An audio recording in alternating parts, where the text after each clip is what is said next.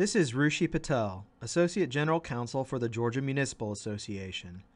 GMA is proud to present Part 3 of this webinar, Weapons in Georgia's Cities, Navigating Georgia's Laws on Firearms, Weapons, and Local Governments. Part 3 covers courthouses, polling places, and other buildings which may be of concern to city elected officials and law enforcement. This presentation should not be used to substitute for timely advice from the city attorney. Municipal officials should rely on their city attorney to apply the law and judicial interpretations to the specific fact situations they face. In some instances, relevant statutes have been summarized to address key points in a concise manner. The opinions expressed in this publication should not be used or taken as legal advice. A common question when it comes to courthouses is, what about our municipal court? A courthouse is defined in the Georgia Code for this part, and it's defined as a building occupied by judicial courts and containing rooms in which judicial proceedings are held.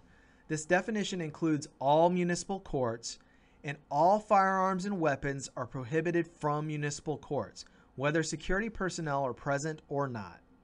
So this means firearms and weapons are prohibited from municipal courts. A common question that has come up is, our court shares a building with other government offices. What are we supposed to do? Well, the law does not directly address situations where municipal court might share a building with other city departments, and each city would be wise to consult with their city attorney as to how such a building should be treated. However, the explicit language of the law defines a courthouse as the building in which judicial proceedings are held. In defining government building, the legislature chose to explicitly state that a building was a government building and a privately owned building only during the time when the government entity was meeting in that building, or a government building only in the portion of the building occupied by the government in a privately owned building. Had the legislature wanted to restrict the definition of courthouse, it could have done so in similar fashion, but it chose not to do so. Remember, a courthouse is always going to be a government building, whether it shares space or not. A courthouse is always a government building, but a government building is not always a courthouse. The law has also changed relating to judges. Current judges of all courts in Georgia are exempt from the restrictions on places of carry and licensing requirements, including in government buildings and courthouses, and this can be found in 1611-130A12. The law also says former judges of all courts who are either retired but otherwise are qualified to get a weapons carry license, or served as a judge for at least 24 months and are qualified to get a weapons carry license, are likewise exempt from the restrictions on places of carry and licensing requirements, including in government buildings and courthouses. These provisions in the law do not talk about judges of jurisdictions that may not be your own jurisdiction, and how a city is supposed to know who is a retired judge or who served as a judge in a different jurisdiction. Cities would be wise to consult their city attorney as to how they set policies concerning former judges. The law on polling places did not change. Only peace officers and certified security guards are allowed to carry firearms into a polling place. All other persons are not permitted to carry firearms within 150 feet of a polling place. Again, this law did not change relating to polling places. Only peace officers and certified security guards are allowed to carry firearms into a polling place. Everyone else cannot bring one within 150 feet of such polling place. The law also did not change with jails and prisons. Firearms and weapons are prohibited from all jails and prisons. Again, firearms and weapons are prohibited from jails and prisons. The law did change, however, when it comes to public housing. A city cannot place any prohibition on restriction of any lawful possession of a firearm as a condition of tenancy in public housing. So the city cannot put any sort of restriction for lawful possession of a firearm if someone wants to live in a public housing. The law also places prohibitions on cities when it comes to commercial service airports. Cities are prohibited from enacting any ordinance, resolution, regulation, or policy governing whether any firearm or weapon is allowed in the unrestricted areas of a commercial service airport. Cities cannot pass any rules governing firearms and weapons in that unrestricted area of a commercial service airport.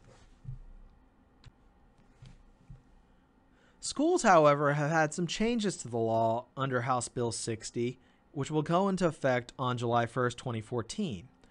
Local boards of education will be able to designate authorized personnel to carry weapons within school safety zones as long as the person has a weapons carry license and undertakes some training.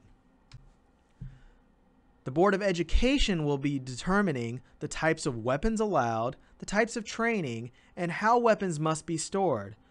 But the Board of Education is not required to share information about the weapons or persons permitted to carry them with local law enforcement.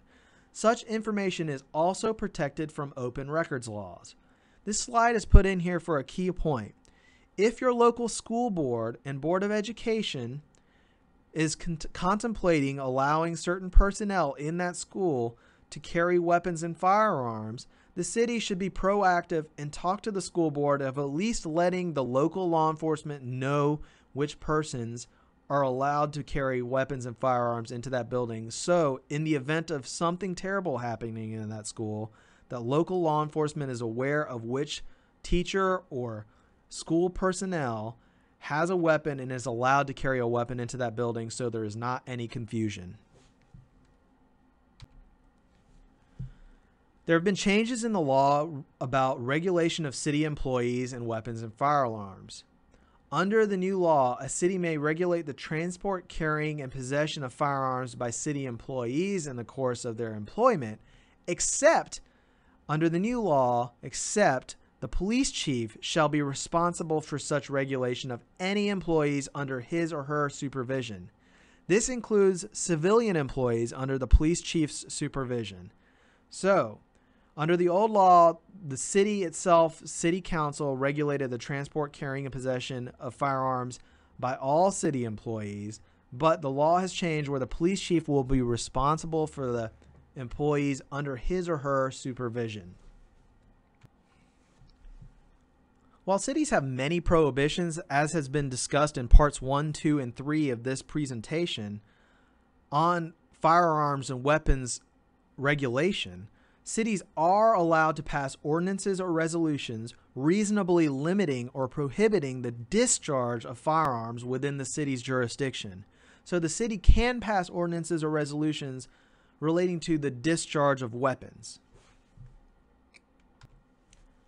It is against state law for a person to fire a firearm within 50 yards of a road unless, and this is new to the law, unless they are at a shooting range, the person is at a location used for firearms or hunting safety courses, or if the person is at a business location of a person licensed as a firearms dealer under state law.